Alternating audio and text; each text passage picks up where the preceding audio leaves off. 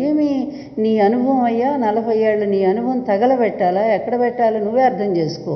ఎక్కడ నిలబడి నువ్వు మాట్లాడాలా?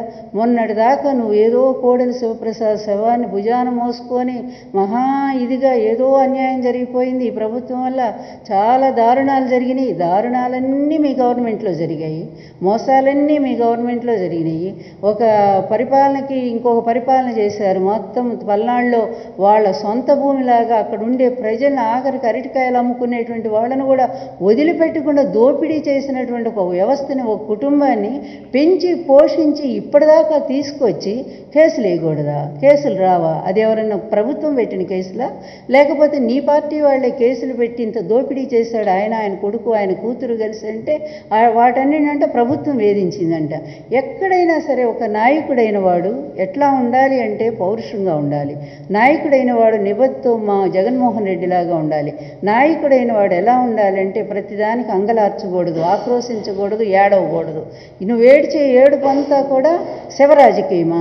నిన్నటిదాకా నువ్వు పెంచి పోషించినటువంటి ఒక అక్రమాన్ని, ఒక అక్రమ కుటుంబాన్ని, చివరికి అసెంబ్లీ ఆస్తులను కూడా కాజేసినటువంటి ఆ స్పీకర్ పదవికే మచ్చ తెచ్చినటువంటి ఒక వ్యక్తి నీ కారణంగా, అతని బిడ్డల కారణంగా చనిపోతే ఆ శవాన్ని కూడా తీసుకొచ్చి రోడ్డు మీద ఒక చోట కాదు, హైదరాబాద్ నుంచి 6 చోట్ల ఆపుకుంటూ చివరికి నరసరావుపేట దాకా తీసుకొచ్చి ఏదో పెద్ద అభిమానం ఉన్నట్టుగా నీకు వాళ్ళ మీద అంతకుముందు నువ్వు కనీసం అపాయింట్మెంట్ కూడా ఇవ్వలేదే నువ్వు.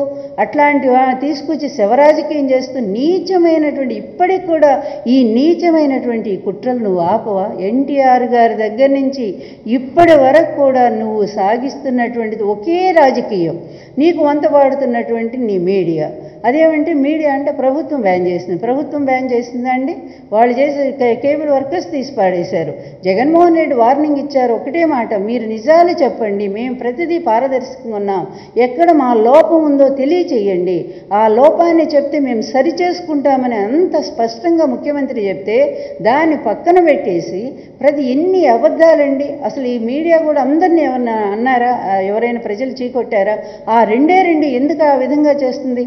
అందుకు నేనే ఉదాహరణగా ఉన్నాను. నా గురించి ఒక బ్యాడ్ న్యూస్ ప్రచారం చేసి ఇష్టం వచ్చినట్టుగా నా ఆత్మగౌరవానికి సంబంధించి ఆ హక్కు మీకుందా? అసలు మీడియా ఇట్లాంటి ఏదో పనులు చేయొచ్చా? అసలు ఒక స్త్రీని, ఒక ముఖ్యమంత్రి భార్యను తీసుకువచ్చి నలుగురిలో పెట్టి మీరు ఆడినటువంటి ఒక గేమ్ను ఒక వ్యక్తిని కూర్చోబెట్టి మీరు రోజంతా కూడా నా వ్యక్తిగతమైనటువంటి ఒక అవమానాన్ని మీరు ఆ విధంగా ప్రసారం చేశారే, ఇది ఎక్కడిచ్చారయ్యా? ఎవరిచ్చారు మీకు అధికారం?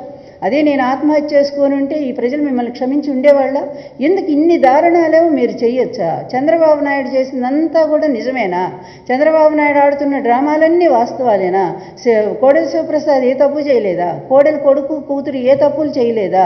చివరికి నీ అసమర్థత, మీ నాయకుడు చేసినటువంటి అసమర్థత వల్ల అతను ఆత్మహత్య చేసుకుంటే అతని కుటుంబ పరిస్థితుల వల్ల ఒక రౌడీ కొడుకును కన్నాడు, ఒక పనికిమాలిన కూతురును కన్నాడు. వాళ్ళిద్దరు అంత పనికిమాలిన సంతానం మరెవరికి కూడా ఉండకూడదనేది మెసేజ్ మాత్రం ఆ కుటుంబం నుంచి మనం నేర్చుకోవచ్చు. వ్యక్తిగతంగా అతను మంచివాడే కావచ్చు, కానీ కుటుంబానికి లోబడి ఎవరైతే పుత్ర ప్రేమను అధికంగా ప్రదర్శిస్తారో ఎట్లా నష్టపోతారో భారతంలో ధృతరాష్ట్రుడు మనకు ఉదాహరణగా మిగిలారు. ఈ మధ్య మన శివప్రసాద్ గారు అట్లాగే మిగిలారు. అతను అంతకుముందు మంచి పేరే వచ్చింది, కానీ తర్వాత అతని కొడుకు వల్ల కూతురు వల్ల ఎంత నష్టపోయాడో చూశాము. ఇలాంటివన్నీ కూడా మీ పార్టీలో మీరు చెప్పుకొని ఈ విధంగా చెయ్యకూడదు అని మందలించి ఉంటే ఇట్లాంటి పరిస్థితి వచ్చి ఉండేది కదా.